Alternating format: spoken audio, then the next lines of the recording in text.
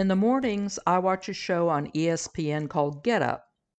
One of Thursday's guests was Bart Scott, a linebacker who played for the Baltimore Ravens and the New York Jets before retiring in 2012. He now works for ESPN. I would have shown you a picture of Mr. Scott, but couldn't find one that I knew was fair use. I don't want a copyright strike from YouTube this early in the game.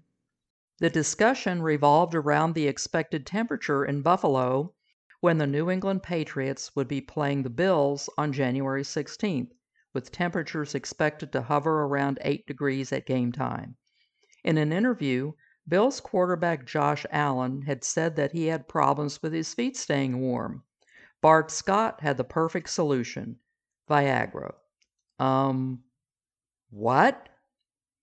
Scott insisted that a lot of NFL players in his day took Viagra on cold days because it improved circulation to the hands and feet.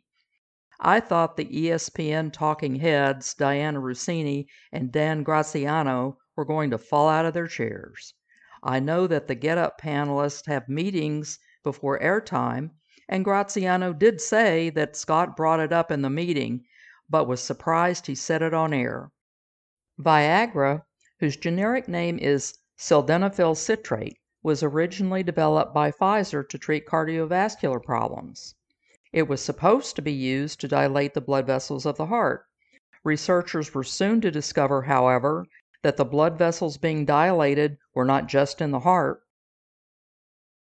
The drug was repositioned, which means used for another purpose other than the original, and marketed as a treatment for erectile dysfunction. Viagra was patented in 1996 and approved by the FDA in 1998. Sometime later, research studies were done to see if sildenafil could be used as it was originally intended, a heart drug. In 2005, the FDA approved the drug for pulmonary arterial hypertension, a condition that constricts blood flow to the lungs. It is sold under the brand name Revatio for this condition. But the question is, will Viagra work to increase circulation in the hands and feet? I decided to take a hard look at this issue, so you don't have to. It turns out that Scott wasn't that far off base. A study in the magazine Circulation said that Viagra could be used for a condition called Raynaud's phenomenon, a condition where small blood vessels spasm in response to changes in temperature. The condition affects 3 to 5 million people. The blood vessels constrict and blood flow is reduced to fingers and toes. Raynaud sufferers have episodes of numbness as well as tingling and pain in the fingers and toes. They may also develop skin ulcers which are slow to heal. This can result in the death of the tissue and complications like gangrene. The Viagra study took 18 patients and gave them Viagra twice a day for 4 weeks. Symptoms improved and the length of the attacks were shorter.